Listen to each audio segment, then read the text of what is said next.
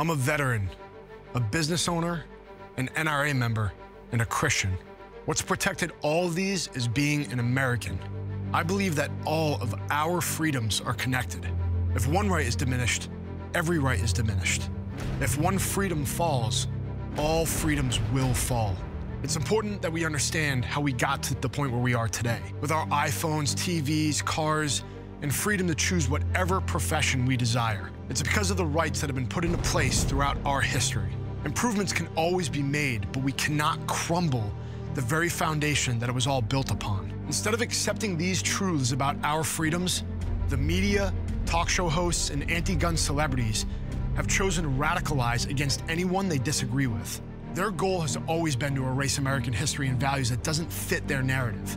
And because we believe in the right to protecting ourselves, and they want to destroy our Second Amendment, they've weaponized the First Amendment, attacking our character, and try to censor our communication. I see these radicalized tactics and straight-up propaganda used every time I draw my real-world combat experience to educate my fellow Americans about the very real threats that we all face.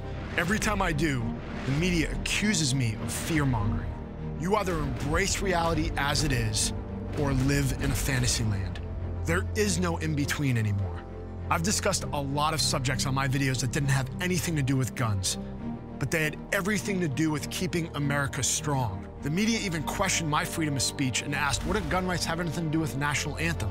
When I talked about why NRA members proudly stand and respect our American flag. The same media that forcefully defended protest against our flag as a First Amendment right.